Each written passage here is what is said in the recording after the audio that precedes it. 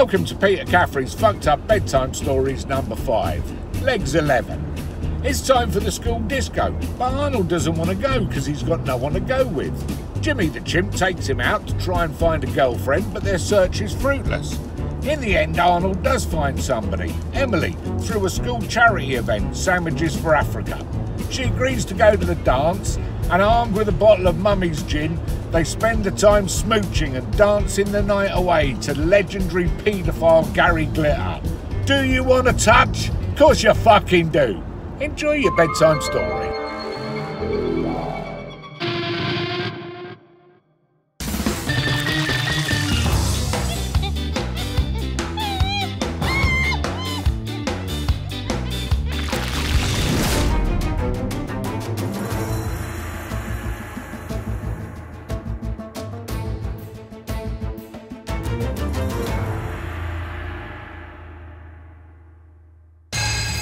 Peter Caffrey's Fucked Up Bedtime Stories number 5, Legs 11. What's up with you? Jimmy the Chimp asked. You've had a face like a slapped ass all morning, and if I hear you sigh one more time, I might be tempted to punch your fucking lights out. Nothing's up with me, Arnold muttered, his despondency obvious as he laid on his bed, gazing at the ceiling. Okay, Jimmy said. let me rephrase the question. Why are you wasting a weekend by acting like a dick? Before you know it, it'll be Monday morning and you'll be heading back through those school gates. When you're sitting in class, contemplating a whole week of boredom, won't you regret doing fuck all but moping around? Arnold shrugged. From downstairs, Mummy called out that lunch was ready. Without a word, he got up and walked out of the bedroom. Jimmy sat on the bed watching him go. You need to have a word with yourself, The Chimp shouted. You're being fucking painful. At the best of times, Arnold could be a sulky bastard, but this was different. He wasn't trying to get his own way or manipulate anyone. His sulk didn't seem to serve any purpose, which was at odds with his deep-rooted selfishness. He was depressed, and without any meaningful communication, there was nothing Jimmy could do about it. After lunch, Arnold returned and slumped on the bed with a sigh. Jimmy swallowed back the rage bubbling inside him, trying to remain calm as he issued his ultimatum. I don't want to do this, Arnold, but I don't have any other choice. Unless you tell me what's wrong with you, I'm going to have to fuck you over. And I mean fuck you over in a big way. Arnold didn't react, laying in silence and gazing at the ceiling. I'm warning you, Jimmy said. I'll create so much shit with Daddy, he'll make your life a living hell. Every chance I get, I'll make sure he has a reason to batter you up one more than down the other. That's not fair, Arnold muttered, a tremble in his voice as he struggled with the turbulent emotions threatening to overwhelm him. No, it's not fair, Jimmy said. But it's all on you. If you won't tell me what's going on, then you're forcing my hand. Arnold sighed as a tear dribbled down his cheek. There's a dance at school, he muttered. Is that all? Jimmy roared, unable to control his disgust. You're acting like a gold-plated cunt because there's a fucking school dance? I don't want to go. Then don't go. Problem solved. But I've never been to a dance, Arnold whined. For fuck's sake, make your mind up. Jimmy sighed. If you want to go, then go. If you don't, then don't. Just make a fucking decision. It's just that, well, I can't go. I might regret this, but why not? Jimmy asked. Arnold's lip trembled as he struggled to hold back his tears. I can't go, he sobbed, because I've got no one to go with. We need to find you a girlfriend, Jimmy declared. And there's no better place to do so than in the town centre. I know all about women, and I can tell you there's nothing they like more than shopping and hanging around fried chicken shops. We'll find you a girl to take to the school dance in a matter of minutes. Arnold shuffled awkwardly, not meeting Jimmy's gaze. Are you sure? I'm fucking certain, Jimmy declared. But first we have to get you dressed up like a cool cat rather than... I don't think people say things like cool cat nowadays, Arnold muttered. Fuck me, listen to Arnold, the font of all knowledge, Jimmy sneered. I didn't just get off the banana boat. I know the difference between trad jazz and bongo fury. Now, unless you think you can pick up a girl on your own, you'd do well to listen to my advice. Okay, Arnold said, allowing Jimmy to set about his styling task. When the chimp had finished, his friend was dressed in a wide range of clashing colours. I look like a right knob. You might think that, and I might think that, but the girls won't, Jimmy explained.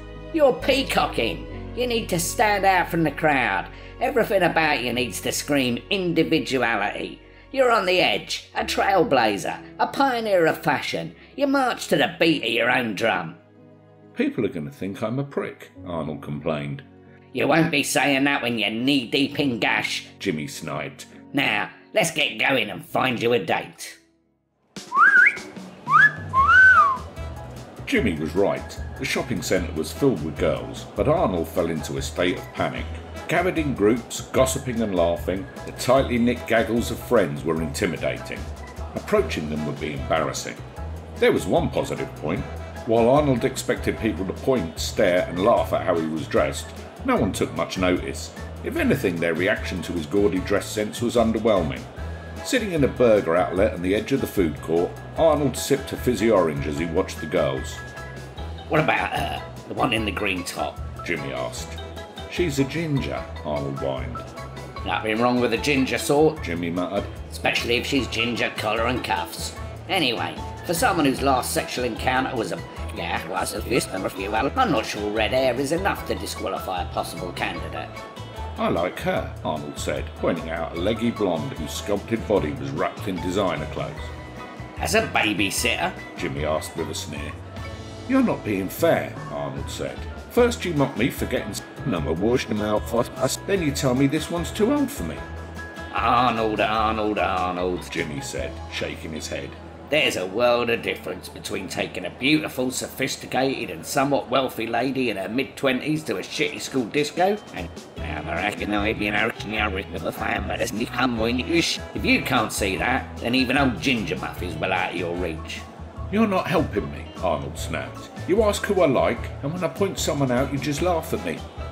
No, you're right. Jimmy's tone was heavy with mock empathy. I'm sorry.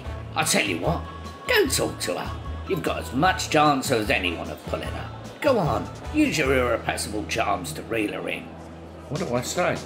Jimmy looked quizzically at Arnold. Was he serious? His dumb expression indicated he was. Most women love a bad boy, The chimp replied, struggling to cloak his grin. Be that bad boy. Tell her she's a smoking hot sex bitch, and ask if she's ever been. I'm 4'3", Arnold said, correcting his friend. You're delivering a punchline, not a fucking CV, Jimmy said with urgency.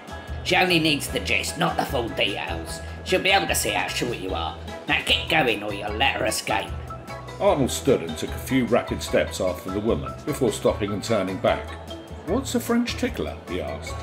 Don't worry about it, Jimmy hissed. She'll understand. Get going or she'll be picking up her pension by the time you talk to her. Jimmy watched as Arnold chased and stopped the woman. She paused, turning to face him. The silly fucker was only asking her to the school disco. Jimmy wasn't sure whether to laugh or weep at Arnold's utter idiocy. As he walked back to the food court, Arnold was obviously dejected. His face bore a frown tinged with misery, and his body was deflated, punctured by the pain of rejection. Jimmy struggled to keep the smirk off his face. What did she say? He asked, feigning excitement. She said she'd love to come with me, but her husband wouldn't allow it, Arnold muttered. Well, I can read lips, Jimmy said with a shrug. I thought she said, fuck off, twig dick, or something like that. Arnold's face flushed as embarrassment crawled over his flesh. Did she at least mention your outfit? Jimmy asked, fighting to suppress his laughter. No, Arnold said sulkily. Jimmy knew different. He knew she'd asked if he was a nonce clown's assistant. Sensing Arnold was close to breaking, he opted not to mention how the conversation had ended. The rest of the day was a bust. Arnold sulked and wouldn't talk to any more girls, even refusing to tell Jimmy which ones he liked. As the crowds drifted away and home time approached, Jimmy took control. Okay, Arnold, there's one last thing we're going to try. Let's go to the train station. But it's nearly dinner time, Arnold protested. I've had enough and I want to go home. It's just a quick detour and then we'll go. I promise. Arriving at the station, Jimmy guided Arnold away from the main entrance and into a side street. The light was fading and the atmosphere was tense, verging on aggressive. Arnold felt uneasy. I don't like this, he whispered to Jimmy. Relax, Jimmy replied. It's not much further, then you'll see why we're here. As they rounded a bend in the road, a series of bridges under the railway lines came into view. In the gloom stood a gaggle of ladies, most wearing short skirts and flimsy tops. Some sported glossy high-heeled shoes in dazzling colours, while others wore thigh-length boots. All were adorned with heavy makeup. The women were both alluring and frightening in equal measure. You can pick any of these women to take to the school disco, Jimmy said in a conspiratorial manner. We can use some of our winnings from the dogfight to pay her, and she'll be your date. I also guarantee you she'll put an hand to the dance. What do you say? Are they, well, you know, naughty women? Naughty? Do you mean are they prostitutes? Yes, of course they are. The beauty of a whore is she'll pretty much do whatever you want, within reason, if the money's right. So pick one and we'll do a deal. Just decide what type of woman you want. Tall, short, old, youngish, disabled, disfigured. You dream her up and she'll be available. You can even have a pregnant one-eyed dwarf if you fancy that sort of thing. I like her, Arnold said, pointing out a middle-aged whore in a pink latex catsuit. Her hair was bleached blonde and pulled into side bunches. Dressed like a teen girl band member, her face gave away the truth. Dark rings around her eyes, chapped and scabby lips, spotty skin and blackened teeth indicated she'd had a hard life. As Jimmy explained to Arnold how to strike a deal with a hooker, a car pulled up. The catsuited whore walked over and leaned in the window. I know that man, Arnold said. Who? Jimmy asked. The one talking to my date. The whore opened the car door and got inside. As the vehicle pulled away, Jimmy shrugged. You missed the boat there, for tonight at least. Unless there's another one you fancy, we'll have to come back another evening. Walking away, Arnold asked, Is Mr. Pedalo fucking my date? Who? Jimmy asked. The blonde girl in the pink catsuit, my date for the school disco. No. Jimmy said with confusion. Who's Mr. Pedalo? He's the man in the car, Arnold replied, talking as if Jimmy was stupid. Yeah, but who is he? Jimmy snapped. He's a teacher at my school. He's the one organising the school disco. Is he indeed? Jimmy said with a wink. Who'd have thought a school teacher would be a pervert? Good news, Arnold said as he walked into the bedroom, a grin plastered across his smug face. Where have you been? Jimmy asked, glancing up from the lingerie section of Mummy's mail order catalogue. You should have been home from school an hour ago. I was doing SFA, Arnold said. Sweet fuck all. No, Jimmy. Sandwiches for Africa. Jimmy threw down the catalogue and rolled his eyes. What the fuck are you talking about? It's a charity thing, Arnold said. We make sandwiches and send them to Africa to feed the starving masses. You're making this shit up, aren't you? Jimmy barked. No, it's real. The bread is donated by local bakeries and supermarkets give us fillings that are close to their sell-by dates. We make the sandwiches and they get delivered to the starving Africans. Jimmy laughed, but his guffaws slowed and faded when Arnold didn't join in. You're fucking serious, aren't you? Arnold nodded. What sort of sandwiches? Today we were making egg and cress. Jimmy whistled, a long, low, mocking sound. Egg and cress sandwiches, with eggs near their sell-by date and leftover bread. By the time those fucking things get to Africa, they'll be stale and mouldy. Not even a starving kid would want them. I reckon you've been conned. Those sandwiches will end up in some petrol station a few miles away. Arnold crossed his arms and adopted a defensive stance. They are sent to Africa, he said with defiance. The sandwiches are frozen and the Air Force fly over rural villages and drop them to the peasants. Jimmy laughed and then held up his paw to calm Arnold. Sorry, mate, but someone's taking the piss out of you. What do you think will happen if anyone gets hit by a frozen egg sandwich dropped from a fucking plane? It'll cave their skull right in. The ones that don't kill people will defrost in the fierce noonday sun and turn rancid in minutes. If a malnourished child eats it, he'll shit out his own intestines on the spot. Why the fuck are you wasting your time on this? Arnold blushed. Emily asked me to. Emily? Jimmy asked, a lascivious grin spreading across his face. Is she a hottie? Yes, Arnold said with excitement. That's my good news. I'm taking Emily to the dance. Jimmy's eyes narrowed. It's all well and good to have found a girlfriend, but we'll out of you. I don't care, Arnold said with a broad smile. All I know is that Emily's special, and that's enough for me. Fair enough. I'm pleased for you, Arnold. I really am. But take one bit of advice on board. Girls can lead boys on, and things might happen. So make sure you're ready. Make certain you use from off.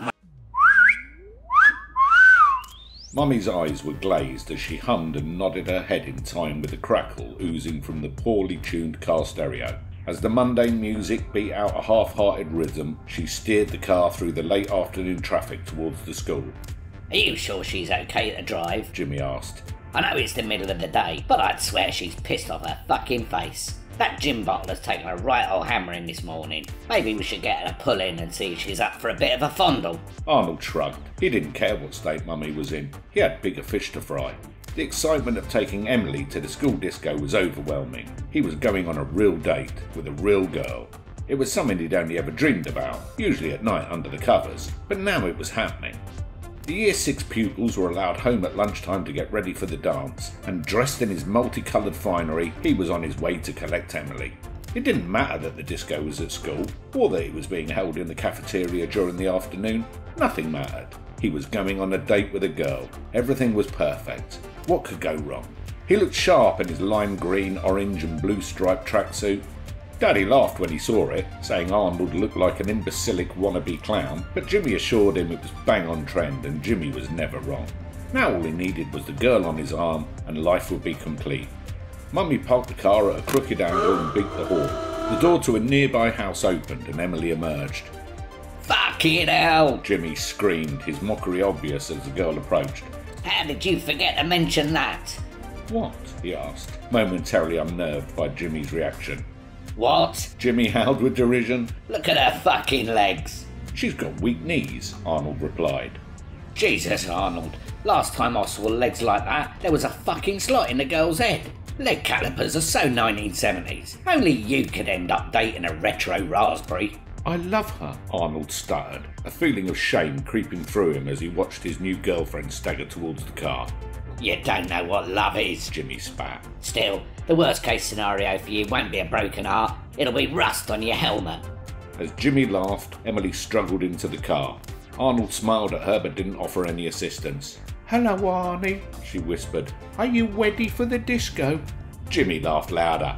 That cunt's got a lisp. If she's epileptic too, you've hit the jackpot.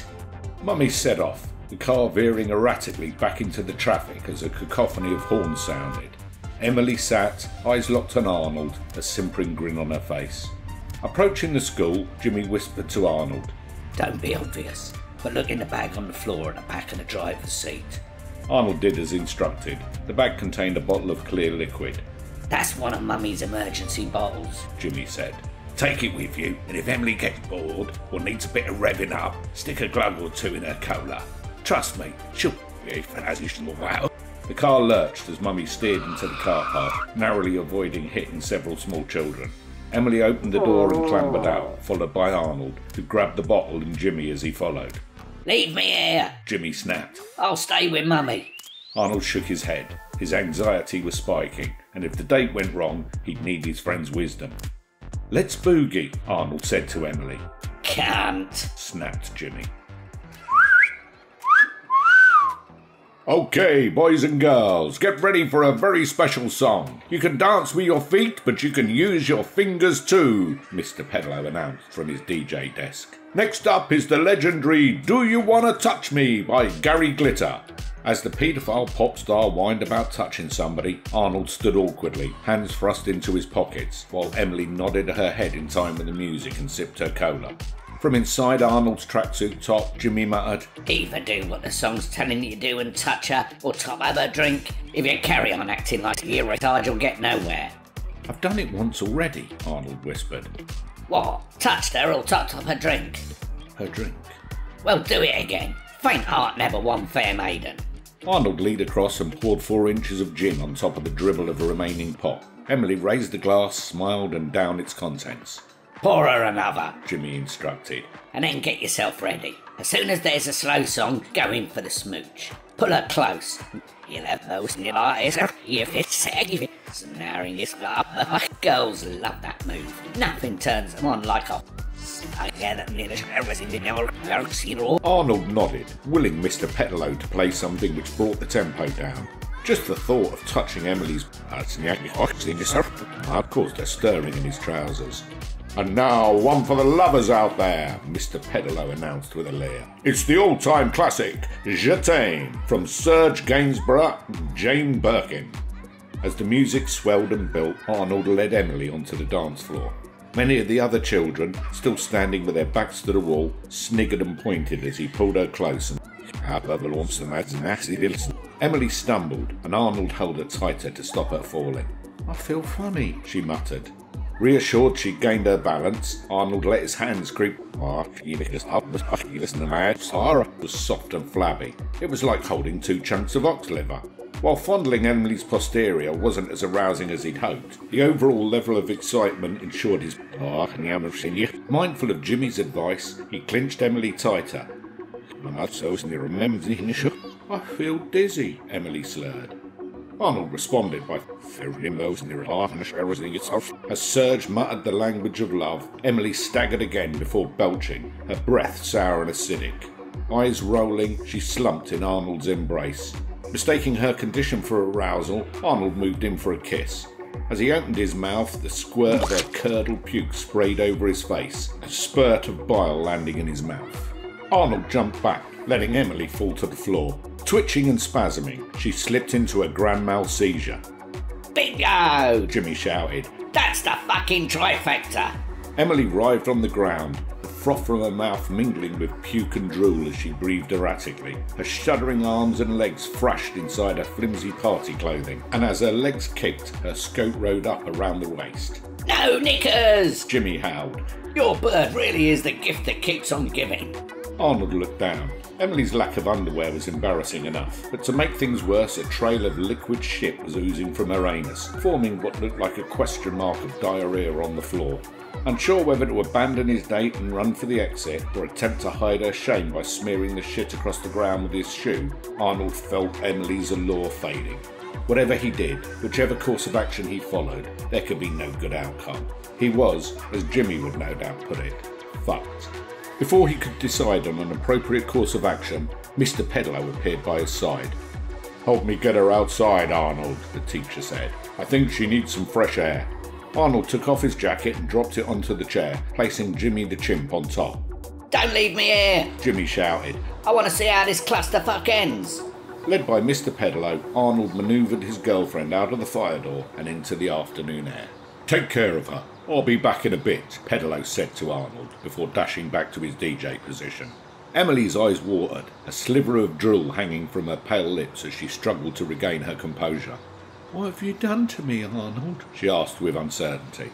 I didn't do anything, Arnold replied, shocked at the accusation.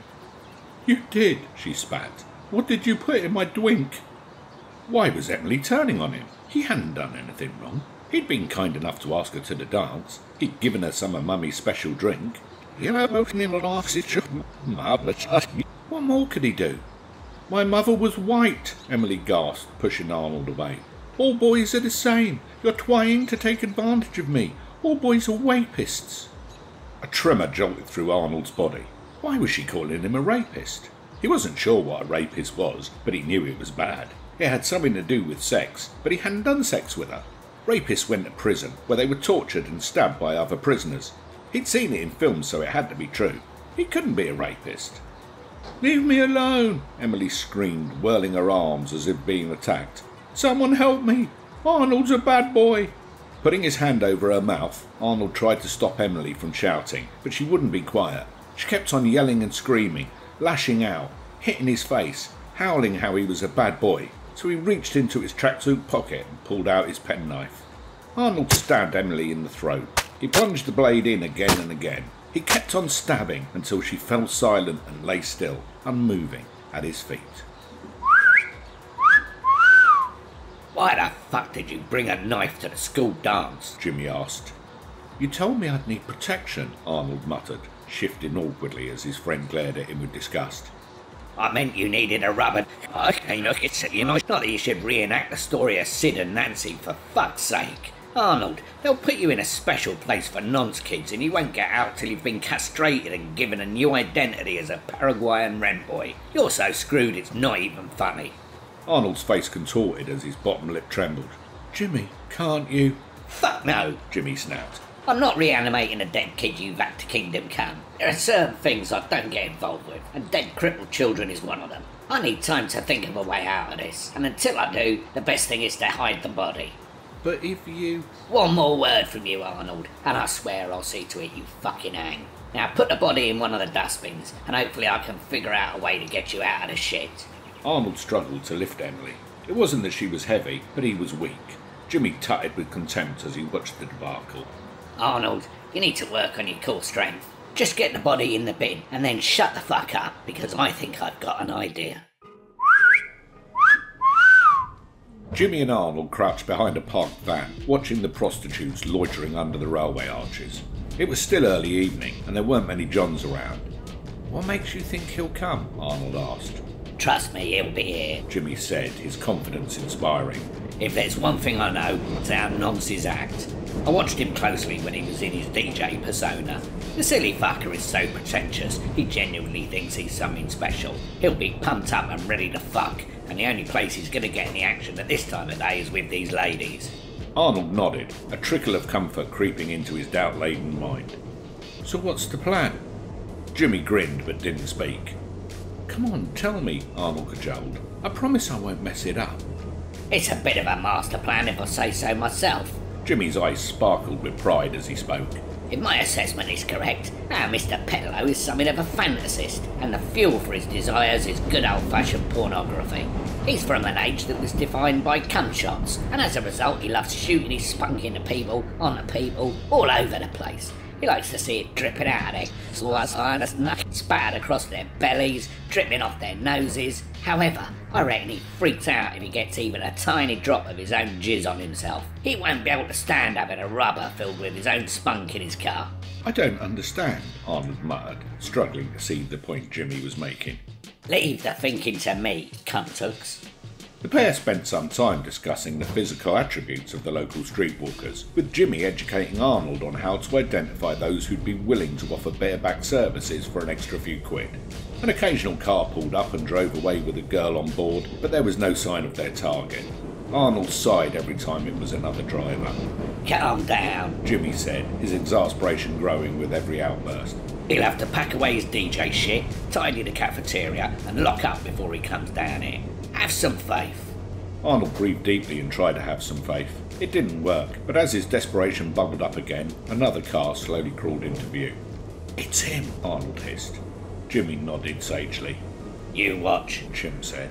I bet he goes for the pink catsuit again. He's a man of habit. The car pulled up next to the middle-aged cat-suited whore, and without any negotiation she got in. As it pulled away, Arnold asked, "What do we do now?" Give him 5 minutes. That's all it'll take. Almost to the prescribed second, Arnold watched Mr. Pedalo's car reappear. Stopping short of the arch under which the whores gathered, the passenger door opened and the hooker got out. As she walked back towards the others, Jimmy nudged Arnold and pointed as the driver's door opened for a few seconds before closing again. He's dumped it, Jimmy hissed. Dumped what? His rubber Johnny. It'll be on the road filled with his spunk. Go get it. What? Arnold asked with disgust. Go and get it now, Jimmy ordered. I'm not touching it. I'm not asking you to gargle with the fucking contents, Jimmy snapped.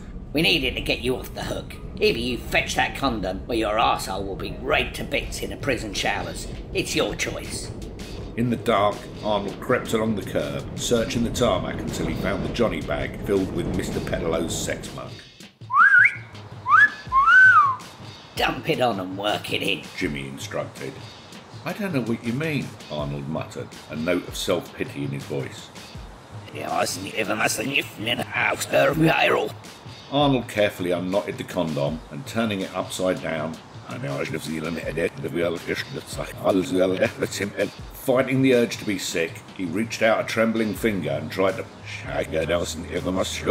Jesus Christ, Jimmy sniggered. With a technique like that, I'm amazed the girls aren't forming a queue to experience your magic touch. Arnold blushed, embarrassed by the criticism. Does it matter? He asked. She can't feel anything. It's for the best she's no longer with us, Jimmy mocked. If she could feel your clumsy attempts at massage, she'd be off, dead or not. Be a bit more delicate. Oh, was here from the old nanny here. So we have the hashtag up the anyway. And we were just the activists out here. And I'm Arnold pulled away.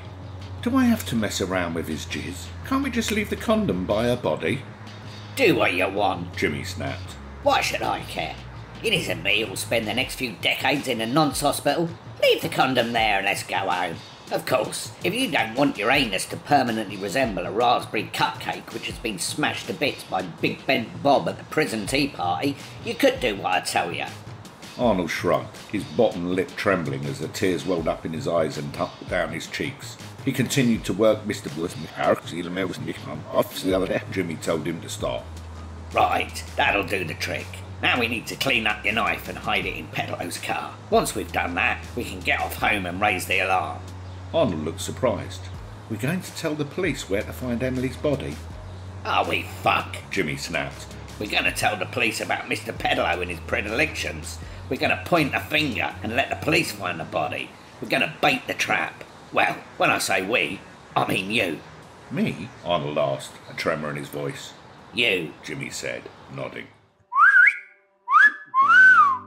The room wasn't anything like Arnold expected. He'd seen police dramas on the telly, and the interview rooms were bare and stark, white walls and the sort of chairs you usually found in doctors' waiting rooms. This was different. There were 2 large sofas with deep, sumptuous cushions, brightly coloured rugs, and a beanbag which looked like an oversized ladybird. Toys were scattered around, and on the table were bowls of jelly beans and licorice all sorts, a jar of chocolate biscuits, and a plate of jam donuts. Arnold sat on one of the sofas, cuddling Jimmy the Chimp. When he asked if he could bring Jimmy, they'd happily agreed. The fat policewoman sat next to him. She kept smiling and ruffling his hair, telling him he was brave and it wasn't his fault. Mummy sat on the other settee, next to a woman who constantly made notes in a big black book. Can I have another donut? Arnold asked. The policewoman nodded, and as he stuffed the sugary treat into his mouth, she leaned forward. Arnold, can you tell me what happened when Mr. Pedalo asked you to stay after class? Which time? Arnold asked, his mouth half full. Any time. What usually happened? He'd wait until the other children left, and then he'd close the door and tell me to sit on his knee. When I did, he'd say I was a good boy and that we were special friends. The policewoman picked up a teddy bear and held it out. Can you show me, on Teddy, where Mr. Pedalo would touch you? Arnold reached out his hand and tapped the bear on the behind. He'd touch your buttocks? She asked, clarifying his action. Sort of, Arnold muttered. He touched my... The policewoman looked surprised. Even through your trousers? Arnold looked at Jimmy, seeking reassurance. Jimmy nodded.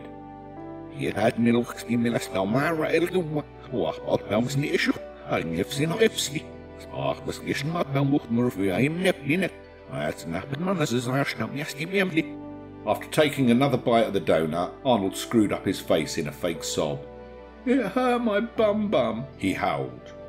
The policewoman touched his hand reassuringly and told him he was a brave boy. Can you tell me what happened at the school dance, Arnold? Swallowing down the last bit of donut, Arnold took a handful of jelly beans. Mr. Pedalo told Emily and me he wanted to have a private party. He said he had a special drink for us and that we should go outside with him. I didn't want to and said no, but he told Emily he wanted to show her his... The policewoman shifted, leaning forwards, eager to hear Arnold's story. What happened when they came back? She asked. They didn't come back, Arnold said, sticking more jelly beans in his mouth. Well, Mr. Pedalo did, but Emily didn't. Mr. Pedalo told me if I said anything about him and Emily, he'd hurt my mummy, and he said... Arnold shuddered, lapsing into silence. What did he say? Looking at the floor, feigning awkwardness as Jimmy instructed, Arnold shrugged. I don't know. I don't understand.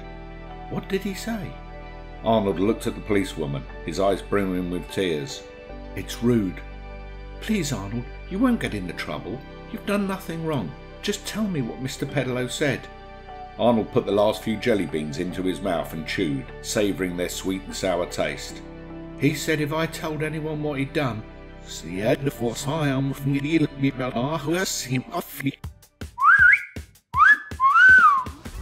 Arnold sat in bed with Jimmy the Chimp. Along with his glass of milk, he had a big slice of chocolate cake.